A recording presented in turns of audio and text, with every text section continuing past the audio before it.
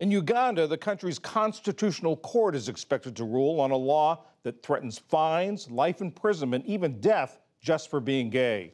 Ugandan civil rights groups challenged the Anti-Homosexuality Act in December, and the United States has joined a growing international outcry by sanctioning Uganda by restricting visas and withholding trade.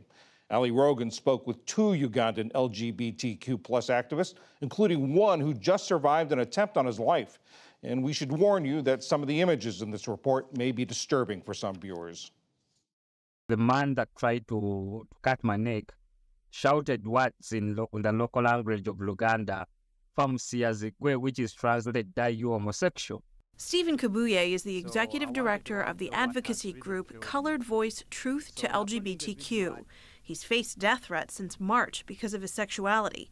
Then last month, he filmed himself on the ground clinging to life after being stabbed repeatedly by unknown assailants outside his home. He's now receiving care outside Uganda, but Kabuye says the police seemed more focused on his being gay than on the attack. People wanted to end my life, and the police was really looking into my sexuality and everything. And 2 days later, when they came to get a settlement from me, they kept on asking me how I became gay. Activists say that this is the new normal for the LGBTQ community since the Anti-Homosexuality Act became law last May. It calls for life imprisonment for having gay sex and imposes up to 20 years in prison for anyone promoting homosexuality. And it calls for the death penalty for having same-sex relations with minors, disabled persons, or people with HIV. A majority of Ugandans support the controversial law. And most of its main enforcers have been everyday citizens.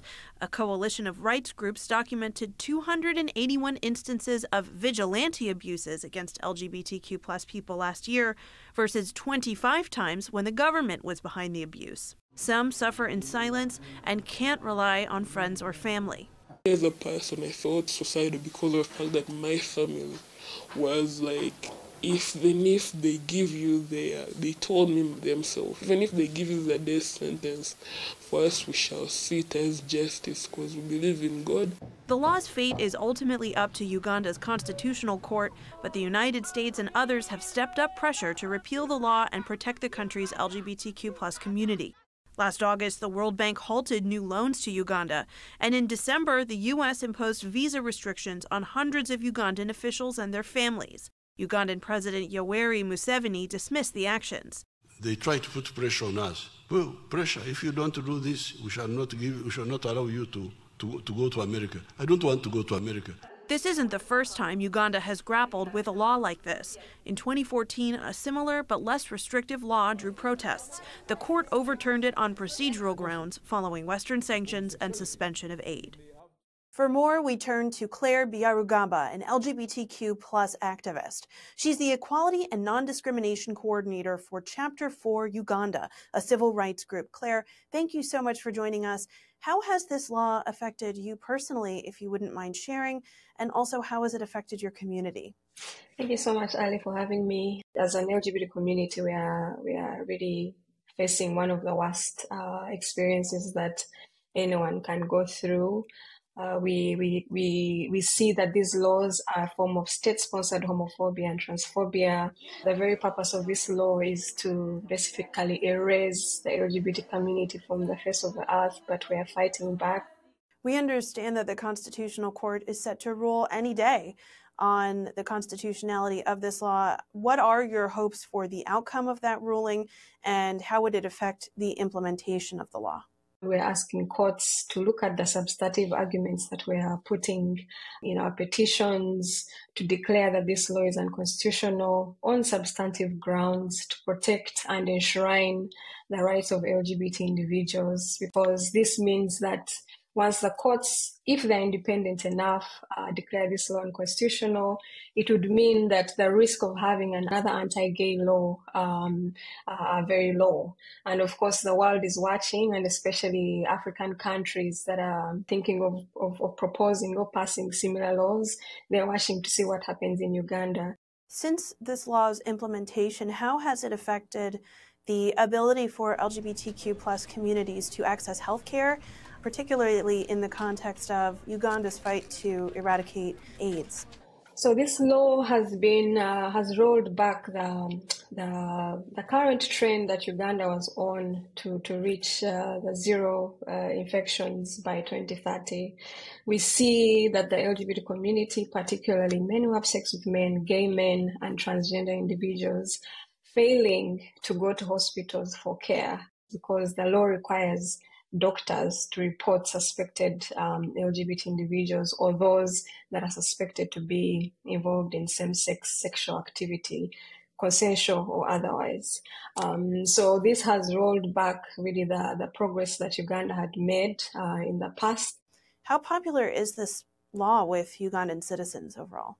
We see a resurgence of particularly US evangelical extremists coming to Uganda, coming to other African countries, saying this is something that you have to focus on. So we are seeing it's kind of a form of recolonization where US evangelical extremists have lost ground in their own countries and they see Africa as ground zero. We often say that homophobia is not a homegrown fight. Africans don't hate each other. Someone has to radicalize them. Someone has to tell them lies, false allegations that LGBT individuals are recruiting their children, or that we have this plan to eradicate the traditional family in Uganda. So this dangerous rhetoric is unfortunately being believed by the ordinary citizen of Uganda, and in turn they have become vigilantes. What do you make of the response that the international community has had to this law, particularly from countries where protections for LGBTQ plus communities do exist? We have called for international solidarity. We've called for international pressure, and it's working, because without international pressure, I would probably be in jail at this moment. Has the United States in particular done enough? The United States has done quite a lot, and I will applaud the U.S. government for responding to our call for sanctions, both financial and visa restrictions. But the U.S. government can do so much more. The U.S. government is seen as a leader in protection of international human rights. So it's important that the government continues to do more in terms of applying pressure and increasing the sanctions base against proven individuals that are blatantly promoting the violations of LGBT individuals and opposition leaders. We know that any country's democracy is measured in how it treats its minorities. And in this case, the Ugandan government is failing us. It's failing to protect us. It is putting us at risk every day. And this is unacceptable in any democratic country. Claire Byarugamba, an activist with the civil rights organization Chapter 4 Uganda, thank you so much for your time. Thank you, Ali.